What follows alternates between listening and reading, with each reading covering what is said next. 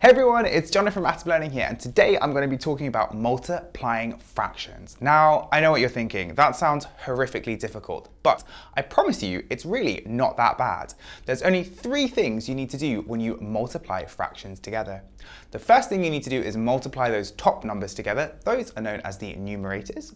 Then you need to multiply the bottom numbers together. Those are known as the denominators. Then you need to simplify, okay? So it's just 3 steps. If you always follow those 3 steps, you will be totally fine anytime you need to multiply fractions.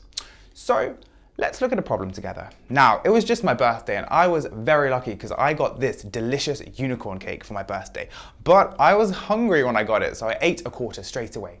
That means I have 3/4 of my unicorn cake left. Now, I want to take some of this cake into school to share it with my friends because I'm just a really good friend.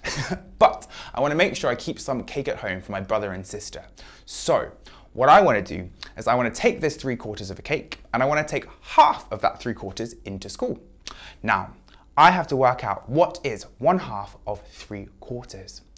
When you see the word of in maths, that often means multiply. So we just need to work out 1/2 times 3/4. To do this, we just need to follow that same 3-step rule from the start of the video. So we multiply those top numbers together, the numerators. 1 times 3 is just 3.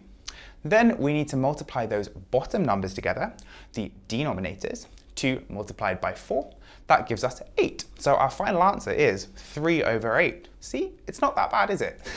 So if I had my beautiful unicorn cake and I had 3/4 of it left and I divided it into 2 parts, which is the same as multiplying by 1/2, I would have 2 sections of 3/8 each, okay? That's how we do multiplying fraction problems. Now, I'm feeling generous today, so I thought, why not? Let's go over another example together. Let's say we had to work out 1/5 of 2/3. Now, we see that word of again. Do you remember what of means in maths? Hopefully, it hasn't escaped your mind that of just means multiply. So all we need to do is 2/3 multiplied 1/5. So we multiply those top numbers together, the numerators. 2 times 1 is just 2. Then we multiply those bottom numbers together. 3 times 5 is 15. So our final answer is just 2/15. That's it. So to recap, the only things you need to do to multiply fractions together are first, multiply the top numbers together, the numerators. 2, multiply the bottom numbers, the denominators together, and then simplify if you need to. That's it. So I hope this was a useful video. If you want more, make sure you like and subscribe to see other Atom Learning videos. And if you want to have a go at some questions, sign up for a free trial at atomlearning.co.uk. The link is in the bio, and see if you like it. Hopefully you do. Thanks for watching and see you on the next video. Bye.